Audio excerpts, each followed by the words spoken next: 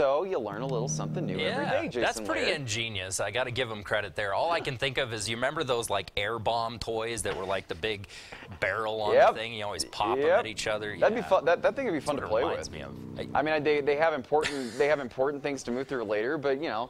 I feel like a lot of baked bean jokes would be had around Somebody's walking down the hallway, you just turn that thing on. Who knows what the expressions could be? Well, exactly, right? Could be rather interesting, right? Well, no sound waves in the forecast, but quite a big change Sunday morning as we take you over and show you what's cooking right now. Area of high pressure built over the Four Corners region. That's kept a lot of that North Pacific moisture well to our north and directing it around the region. Now, that ridge is going to flatten out slightly over the next few days. And notice we're allowing a little bit of moisture into the northwestern corner of the state right now. Likely going to see a few light showers into the northwestern mountain ranges this evening. Eastern Colorado should stay very dry tonight.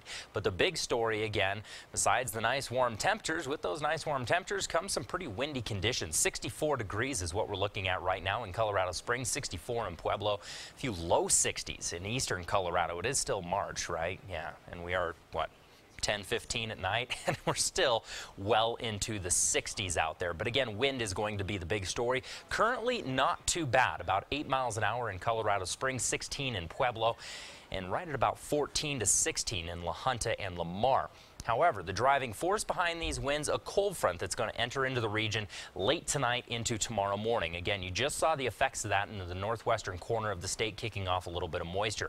The heaviest impact with this weak cold front is going to be very, very windy conditions tomorrow morning. So as you're heading out to breakfast or church, cold front's going to slide through the region. Likely going to see gusts up to 30 miles an hour. Notice, not a lot of cloud cover, not a lot of moisture with this system. It's primarily going to be wind. We'll likely see a few isolated showers into the high terrain, but overall Sunday is going to be a nice day once those temperatures finally warm up. Check out the temperatures though, 60s tomorrow. A little bit cooler than what we saw today, but still very comfortable.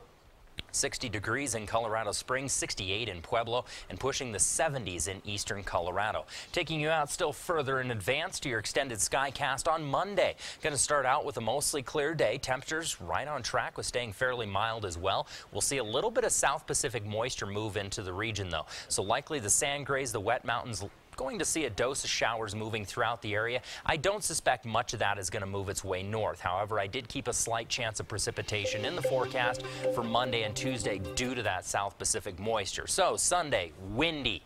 That is the take-home message. A little bit cooler as well. Slight chance of moisture moves in Monday, Tuesday, and then we're going to mellow out those temperatures slightly. We are tracking a weak disturbance Thursday and Friday. Right now, it doesn't look to be carrying any moisture, but that very well could change, so we'll keep you up to date on that. I don't suspect any of that moisture Monday or Tuesday is going to make its way into Pueblo. Should stay fairly dry there with the temperatures nearing 80 degrees by Tuesday.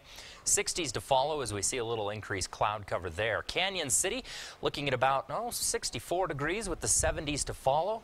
A little bit cooler though by Friday at a 57, but the real nice thing is overnight lows much more mild. Even in the mountains staying above freezing.